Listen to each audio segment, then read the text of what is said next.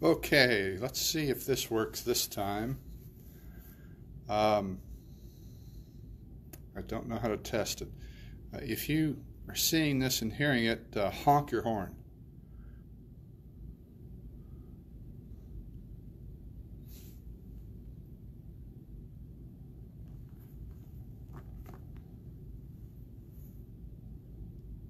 Or somebody wave at me.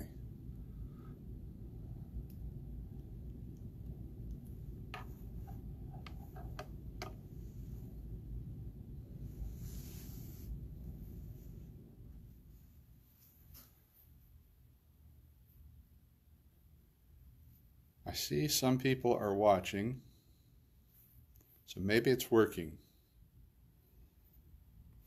We had a little problem getting started from the laptop, so I switched to my phone, so it's a little bit different effect. Hope you can hear. Plan to play some songs, but that won't work with using the phone. But again, if you're in the Park and Praise in the lot and you're seeing this, hearing this, give me some indication. Blow a horn or something.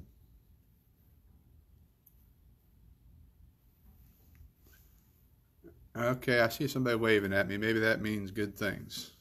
Okay. All right, so an interesting day. And interesting times. Why don't we pray together and we'll get started. Holy God, thank you for your love and for granting us this day, a beautiful day which belongs to you, and you've shared it with us. Please help us to focus on you for a few minutes as we look at your word. Thank you for your love in Jesus and all your promises to us, and help us to love one another. We pray in Jesus' name. Amen. All right, so we're going to get started with the message. There was a surgeon, an engineer, and a politician that were debating which of their professions was the oldest. And the surgeon said Eve was made from Adam's rib, and that, of course, was a surgical procedure. Obviously, surgery is the oldest profession. Well, the engineer countered with this. He said, yes, but before that, order was created out of chaos, and that most certainly was an engineering job. Well, the old politician just smiled and said sort of triumphantly, aha, and just who do you think created the chaos? Well, how would you define chaos? Your child's bedroom? Your husband's workspace?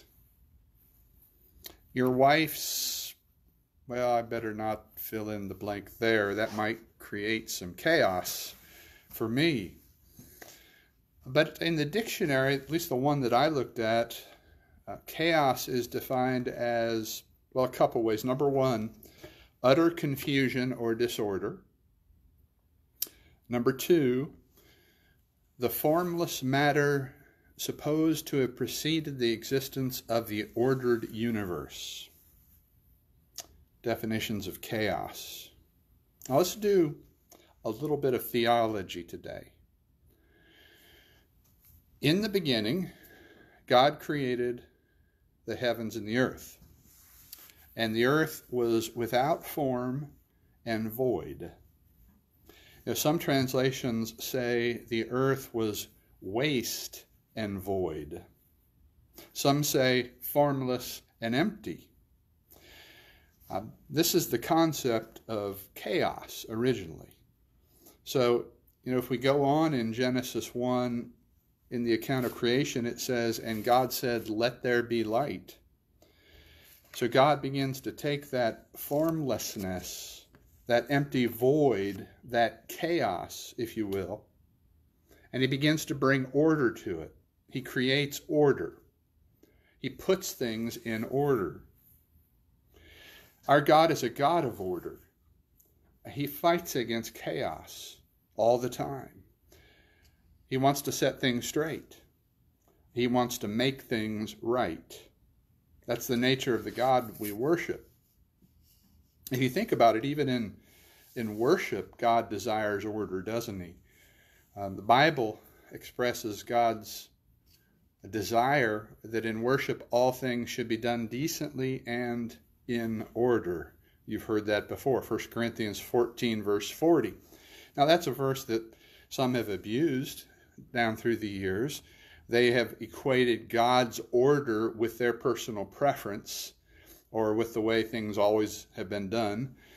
So we have to be careful in applying that verse, but the principle remains that God is a God of order. Well, I'm sure we've all had chaotic times, a chaotic week, maybe a chaotic day.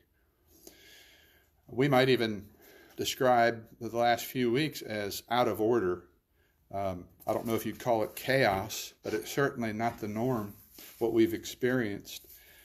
But there might be all kinds of examples we would cite of chaos.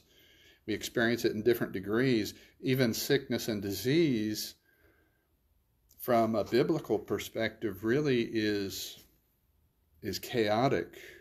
God's created order, what he began with, didn't have sickness and disease, didn't have death. That all comes after the fall, after man sinned. And remember, when Jesus came into the world, one of the things he did was he did all he could to heal and to cast out demons and things like that, putting things in order. It's part of the reason Jesus did the things he did.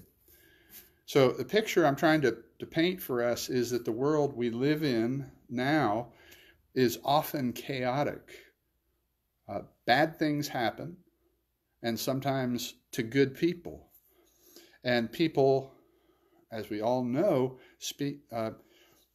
they commit unspeakable things, atrocities, and there's suffering, and there's disaster, and there's disorder. In short, we might call it chaos. And I'm not telling you anything you don't know. Well, we ask, why has this happened? And I want us to turn for an answer to one of the great prophets. We're going to look at verses from two prophets. But to begin with, Jeremiah. Jeremiah quotes from the opening chapter of the Bible. He quotes a verse we already quoted, Genesis chapter 1, verse 2. He does so in the 4th chapter of Jeremiah and verse 23. I want you to hear what he says. I think it's very powerful language that he uses. Jeremiah 4, verse 23, he says, I looked on the earth, and behold, it was without form and void. There's our quote from Genesis 1. I looked on the earth, behold, it was without form and void, and to the heavens, and they had no light. I looked on the mountains, and behold, they were quaking, and all the hills moved to and fro. I looked, and behold, there was no man, and all the birds of the air had fled. I looked, and behold, the fruitful land was a desert, and all its cities were laid in ruins before the Lord, before his fierce anger. But what the prophet is really describing there is chaos. In powerful poetic language, he describes a world that's reverting back to chaos. It's sort of creation being undone. He says there's no cities, there's no good land, there are no birds, there are no human beings, no mountains, no light, no heavens, and no earth. It's sort of Genesis chapter 1 reversed. Creation undone. It's the return of chaos. Why has this happened in Jeremiah's case? Well, if you look right before the passage we read, We started in verse 23 of Jeremiah 4. If you look at verse 22, it says this, "For my people are foolish. They know me not. They are stupid children. They have no understanding. They are wise in doing evil. But how to do good they know not." So in this account, this situation, what causes the return to chaos? God through Jeremiah says sin and foolishness and not knowing God and a lack of understanding, the practice of evil. That's what caused it in Jeremiah's situation, his day. And those kinds of things still do it today. Same kinds of things can create chaos in our experience, in our world. Don't misinterpret or misapply this to say when a certain bad thing happens, for instance, a pandemic, that it's God's specific response to evil. No. But the fact that we have things like this in our world is a sign that we live in a fallen world. Now, God's not happy with any of this, of course. He always confronts chaos. He always battles against it. He works to stamp it out. And we could really do a lengthy study of this in Scripture, different ways God confronts chaos. Well, one of the other great prophets of God wrote down what I think is one of the most beautiful passages of Scripture that we can find. It's Isaiah. And I want you to look with me at Isaiah chapter 65. Because in this chapter, Isaiah 65, God tells us what he intends to do to confront chaos in our world. He tells us some plans that he has. And I think they ought to be comforting. They ought to fill us with hope and faith and a true zeal to share it with others. This is a passage that I have read many times. I read it, of course, preparing this week in light of our situation, in light of the news, in light of various problems I know some people are dealing with. There's more going on than just this virus that's out there. People have problems in their lives. They have chaos in their lives. I read it in light of my own life, my own struggles. I want you to listen to what God says through Isaiah today, but listen to it as God's word to you in your life, in your setting this week, whatever that might be, in addition to quarantine, in light of everything that's going on. Apply these words. Isaiah chapter 65, verse 17. God says, "For behold, I create new heavens and a new earth. And the former things shall not be remembered or come into mind. But be glad and rejoice forever in that which I create. For behold, I create Jerusalem to be a joy, and her people to be a gladness. I will rejoice in Jerusalem and be glad in my people. No more shall be heard in the sound of it weeping and the cry of distress. No more shall there be in it an infant who lives but a few days, or an old man who does not fill out his days. For the young man shall die 100 years old, and the sinner 100 years old shall be accursed. They shall build houses and inhabit them. They shall plant vineyards and eat their fruit.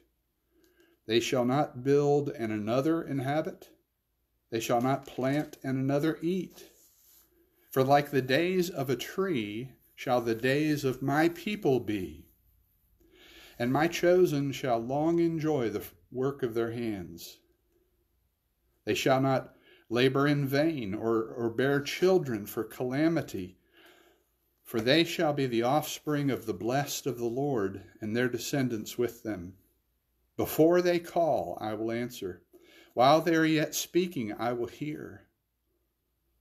The wolf and the lamb shall graze together. The lion shall eat straw like the ox, and dust shall be the serpent's food. They shall not hurt or destroy in all my holy mountain, says the Lord. I hope that passage speaks to you with some power today and this week. It sure did to me. A reminder that our God is a God of order. He wants to set things straight in a world that's crooked. He offers us a time and a place when he will create again a perfect place, a place without chaos, called here a new heavens and a new earth.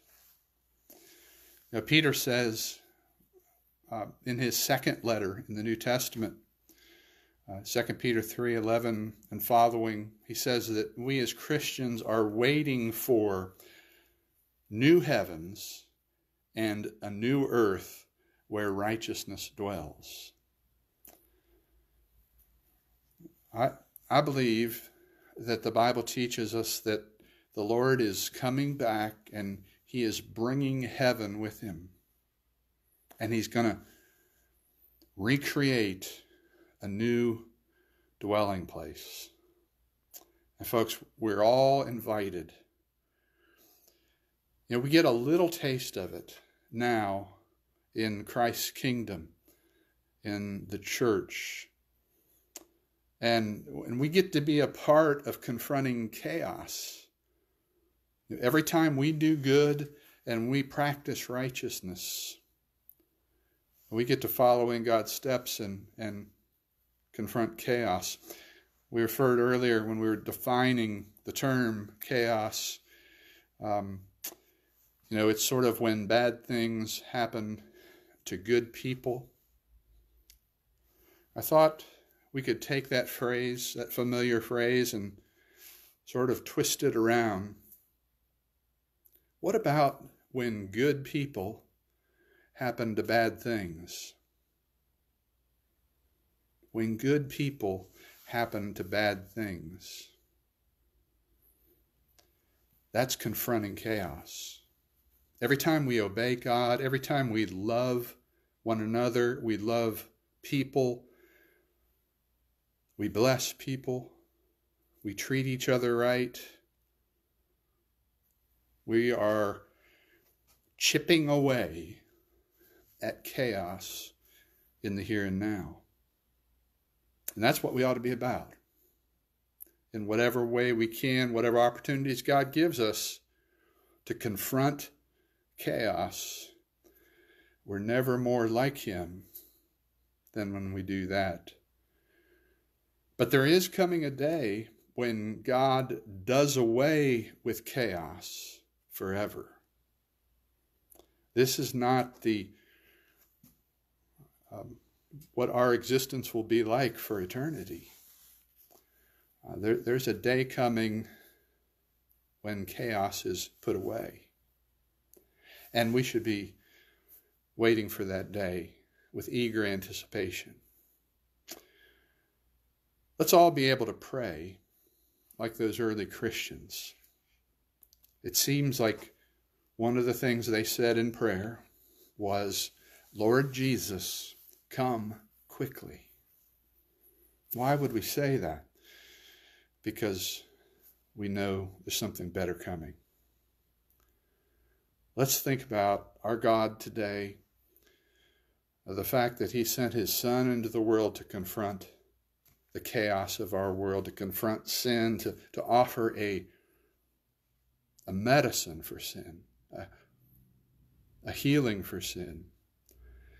And think about how we're called in God's kingdom to confront chaos on a daily basis.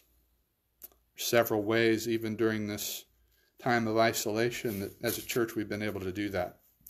You're blessing people in your community. You're confronting chaos. And let's just continue that faithfully as we have opportunity. Let's pray again. Father, thank you for your love, for your guidance in your word, the encouragement. Thank you that we've been able to see one another today for a few minutes, and that we've been able to share in your word, share in communion. And let's go out now. We ask to bless others. Thank you for our Savior who died for us, and may we be faithful to him this week. We pray in Jesus' name. Amen.